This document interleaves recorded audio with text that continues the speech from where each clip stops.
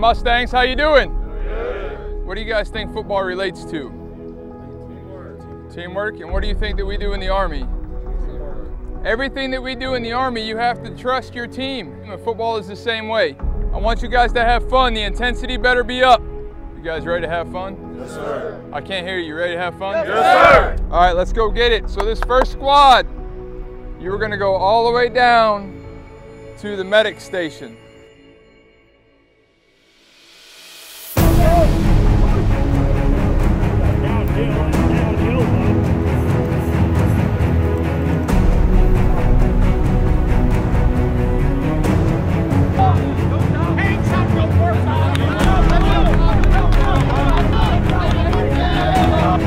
Okay, it can't just be about position.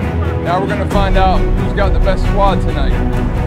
Come on, Tommy. Come on, Tommy. There you go. There you go, Tommy. Our biggest thing is we're hoping that our leaders emerge for the season. We really want to see communication out here and see which kids can communicate and get a kid up that maybe is failing at the time and really push him through that. Bottom line, the Army's in the warrior business.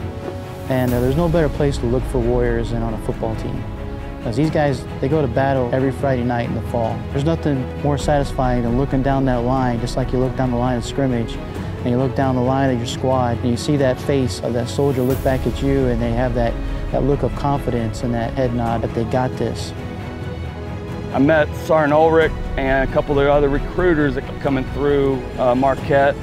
I'm an actual war vet. I wanted to bring my experience from the military to our football program. Values, integrity, loyalty, duty, respect, personal courage. I wanted to bring all that here to our kids out here so that we can make them better young men in the future as well as football players.